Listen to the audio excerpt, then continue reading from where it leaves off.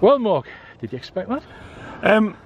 I don't want to sound arrogant, definitely don't, okay, but we knew I had a plan, and we knew really getting through the first half hour of that, if we get through half an hour of that, you've got a chance, and it's always to stay in the game with that plan. You can even probably afford to go 1-0 down with a game plan like that, because you're always looking to nick one, and then you'll always be in that game last 15-20. Obviously it went better than probably even we could have hoped for, I would agree with that, but we didn't think it was impossible. No, 11 heroes out, well 14 heroes out there. I think particularly the debutant. Yeah, obviously it's easy for me to say because I've worked with Mitchell before, but he was absolutely sensational. I mean, no centre-half's getting a rest with him when he's in that sort of mood. His little layoff for the second goal was top draw the way he spun the defender. I mean, full of energy as well. Yeah, and you know, we could sit here and talk about with Stockton or a top side. We're not talking about just any average Northern League players. We're talking about some of the best ones, and he's done really well, and he's give with that outlet. I mean, obviously the game plan without somebody like Mitchell up front is harder to produce, but today, obviously with him there, it was absolutely perfect. He was the right man for the job.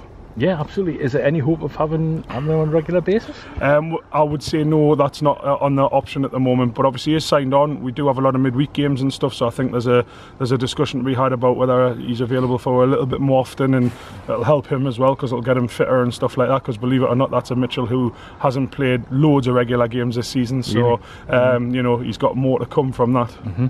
Speaking of the League Cup, I think most of us sort of written this off with just 1 point from what we thought would be 3 games, but all of a sudden we're back in the mix. I believe West Allotment won tonight as well. Right, I mean, that'll mean they're through then, I should imagine, just about. Yeah, they're about, so they're there.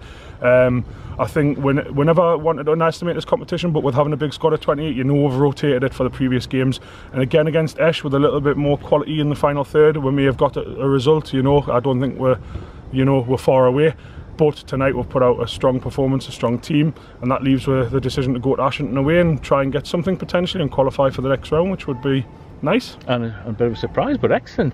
Back to the bread and butter of Brandon United, very important game, although obviously the Towlaw win helped, but our form here in the league has been a little bit stuttery. Yeah, but we've got to take a lot from tonight and know that you know it's absolutely possible.